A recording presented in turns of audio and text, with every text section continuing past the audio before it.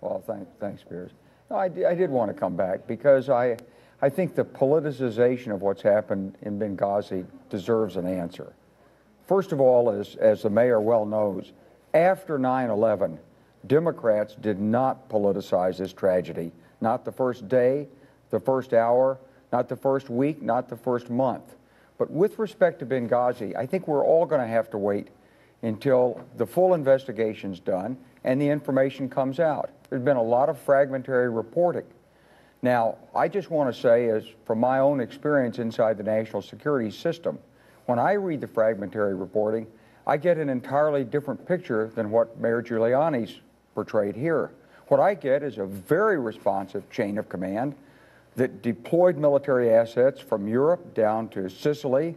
They were ready to go. They deployed a drone overhead, diverted it from another location.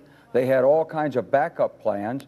The truth was the assault on the annex itself was over before anybody could have responded with anything other than maybe a ballistic missile.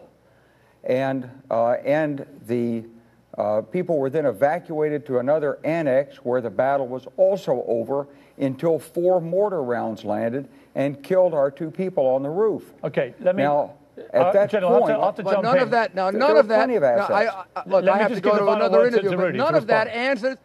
Well, let me say, none of that, General, answers the question. Did the President of the United States know about the 2 prior attacks on that consulate, one that drilled a hole in the wall of 12 feet wide? And if he didn't know about it, why didn't he know about it? And if he did know about it, why wasn't our ambassador given more security?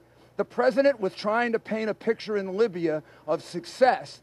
We weren't having success in Libya, and he fell asleep at the switch. For months, not just that day, but for months before, there were warnings. The British pulled out. The Red Cross pulled out. There were numerous attacks, and the President of the United States didn't increase security. There were even some reports that he reduced security. And the President hasn't answered that question.